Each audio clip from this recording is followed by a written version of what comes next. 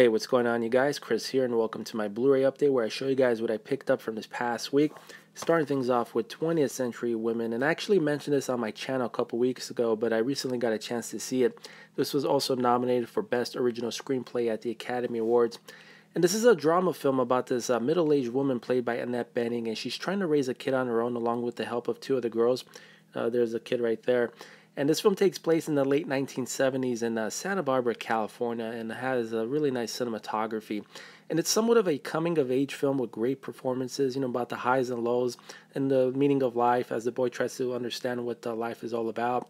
And it has a really nice cast, and this also co-stars Greta Gerwig from the films, of course, Frances Ha and Greenberg, and also Elle Fanning from Maleficent, as well as The Neon Demon. So with this edition, you also get a few special features. You get an audio commentary with the writer-director of the film, Mike Mills, as well as Making 20th Century Women featurette, and also 20th Century cast. And this film is presented in the aspect ratio 16:9. And in terms of picture and audio quality, I'm going to rate the image a 4 out of 5. And the audio mix gets a 4.5 out of 5. And in terms of the image, when it's sharp, it looks really good with nice color saturation. But in certain scenes, it kind of has like a washed out look, and it's a bit of a soft image at times too. But if you're into dramas, this film is definitely worth checking it out. So that is 20th Century Women. Next up, I got the action thriller Arsenal, which features Adrian, Grenier, John Cusack, and also Nicolas Cage. In this one, Adrian Grenier plays JP, and his brother gets kidnapped, held for ransom by a mobster played by Nicolas Cage. So with the help of John Cusack's character, who plays a detective, they're trying to figure out a way to get the brother back. So this is just a typical action flick. I mean, movies, of course, have been done like this over and over, but I thought it was a pretty solid, fun movie to check out. You also get quite a few special features for this release too. So some of those features are a audio commentary with the director of the film, Stephen C. Miller, as well as one of the actors of the film, plus Building an Arsenal featurette and the extended cast and crew interviews, as well as the trailer gallery. And this film is presented in the aspect ratio of 2:40.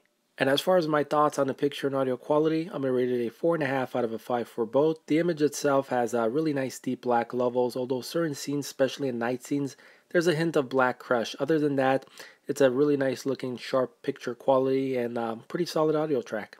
Next up, I picked up the 5-disc complete collector's edition of Blade Runner. Yeah, surprisingly, I never owned this one. I only owned the final cut, but I wanted to get this one. And this one's been out of print for a number of years, so if you want this set, it's a bit of a expensive price on it. If you can find it on eBay or Amazon, you can get it from a third party.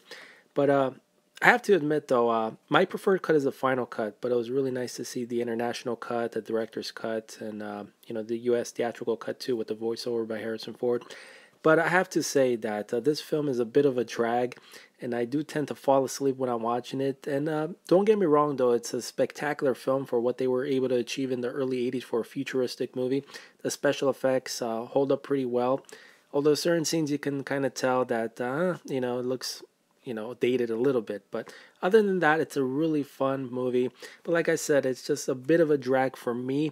But I know there's a lot of fanboys out there that love this film, and it's their favorite science fiction film. And it is considered to be one of the best science fiction films ever made, if not the best science fiction film ever made. My personal favorite for science fiction is 2001: A Space Odyssey. I just absolutely love that film. So recently I've been trying to complete my John Hughes collection, so I ended up getting Uncle Buck with John Candy, classic film from the 80s. This also features a young Macaulay Culkin right before Home Alone came out. And I'm a huge fan of John Hughes, man, from The Breakfast Club to, the Home Alone film, Ferris Bueller's Day Off. The guy really knew his craft. And sure, a lot of people are going to say, oh, this film is dated, it's not that funny. But, it just happens to be a personal favorite of mine. And I hadn't seen this one in well over 15 years or so. But, it's just one of those movies. It may not be for everybody, but, I can understand that. But happy to own that. And for these next films, I've done full reviews for them on my channel, so you can definitely look there for more info. Picked up the 4K Blu-ray release of Fantastic Beasts and where to find them. And this, of course, is the spin-off series of the Harry Potter films, which takes place about 70 years before the adventures of Harry Potter at Hogwarts. And I equally enjoyed this film as I did with the Harry Potter films. I thought the special effects are incredibly well done. And J.K. Rowling found a clever way to bring back the whole wizarding world, so I thought that was pretty cool. Has a nice supporting cast, features Jon Voight, who has a small role, and of course Colin Farrell. And mine actually came with this badge thing too, so that's pretty cool. Nice little collectible there. Next, I picked up the cheesy 80s horror film Chop and Maw, released by Vestron Video, which is part of Lionsgate. And this release has been out for about 6 months or so. I was just basically waiting for the price to drop a bit. Picked this up for around 20 bucks from Best Buy. Has a great number of special features, 3 audio commentaries and brand new featurettes, cast and crew interviews. And always love this one, man. I used to go to the mall where they shot this film at the old Sherman Oaks Galleria. So I did a whole Blu-ray discussion about this film. I did, like before and after pictures, so you can see what the place looks like now. But yeah, about the killing robots. Really fun times with that, man. Next up, I picked up Office Christmas Party, the unrated cut, and one of my favorite comedy films from 2016. Just absolutely hilarious. It's about this epic party that they throw to save the company, because the bitch CEO, played by Jennifer Aniston, wants to shut it down. So they're trying to land a high-profile client to save the company. And T.J. Miller did a great job. Features Randall Park.